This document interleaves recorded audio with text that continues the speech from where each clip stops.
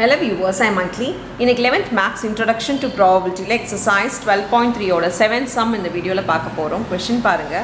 The probability that a car being filled with the petrol will also need an oil change is 0.30. Petrol போடுறாங்களா ஆனா ஆயிலும் நம்ம change பண்ணுவோம். யூசுவலா petrol போடும்போது oil போடுவாங்க இல்லையா, அந்த ஆயில் சேஞ்ச் பண்றதோட ப்ராபபிலிட்டி பாத்தீங்கன்னா 0.3 ன்னு சொல்லிருக்காங்க. சோ நான் வந்து இப்போ ஆயில் சேஞ்ச் ஏன்னு எடுத்துக்கிறேன்னு வெச்சுக்கோங்களேன். ஆயில் சேஞ்ச் ப்ராபபிலிட்டி ஏன்னு எடுத்தனா அது வந்து பார்த்தீங்கன்னா 0.30ன்றது 330ன்னு போட்டாலும் ஓகே, இல்லை 0.3ன்னு போட்டாலும் okay. The probability that it needs a new oil filter. இப்போ ஆயில் ஃபில்டரே நம்ம மாற்றணும் அப்படின்னு நினச்சோன்னா ஆயில் ஃபில்டருக்கு பார்த்தீங்கன்னா அது நான் பீன்னு எடுத்துக்கிறேன் 0.40. And the probability of both ன்னு வந்தாலே intersection உங்களுக்கு தெரியும், both the oil and the filter. So oil filter ரெண்டுத்தையும் சேர்த்து அப்படின்னா intersection 0.15. இதுதான் உங்களுக்கு கொடுத்துருக்காங்க. இப்போ என்ன கேட்டிருக்காங்க பாருங்க, if the oil had to be changed, what is the probability that the oil filter is needed? Oil கண்டிப்பாக மாற்றணுமா, oil filter probability of oil filter என்னது அப்படின்றது கேட்குறாங்க.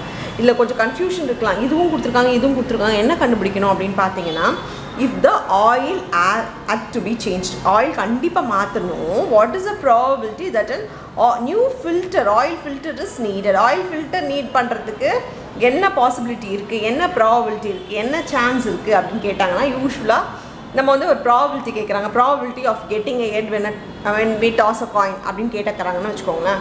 ப்ராபபிலிட்டி கேட்டாங்கன்னா ஹெட்டு கேட்குறாங்கன்னும் போது ஹெட்டு வந்து பார்த்தீங்கன்னா 1/2ன்னு எழுதுவோம். ஹெட் எவ்வளோ வருது அப்படின்றது தான் கேட்குறது.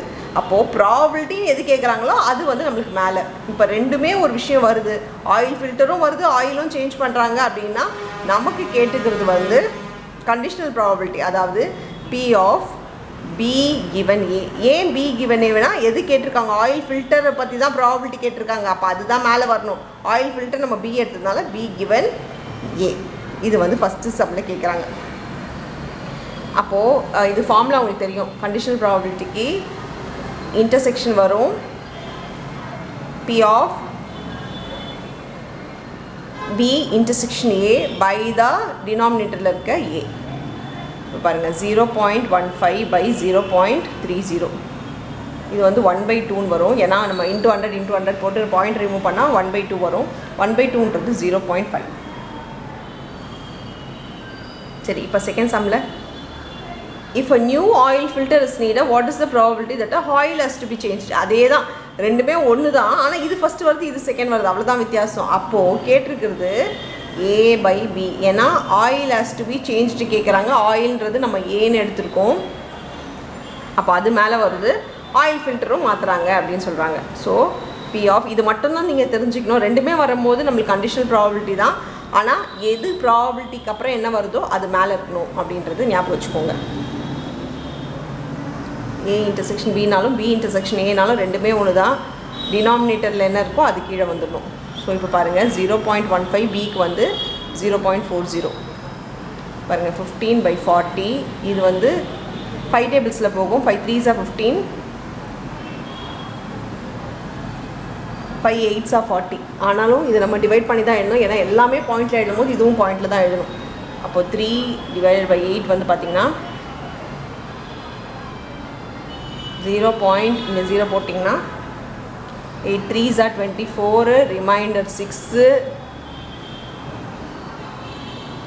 ஏற்கனவே டெசிமல் பாயிண்ட் தான் ஒரு 0. 7 8s are 56, 4, ஏற்கனவே டெசிமல் பாயிண்ட் தான் ஒரு 0.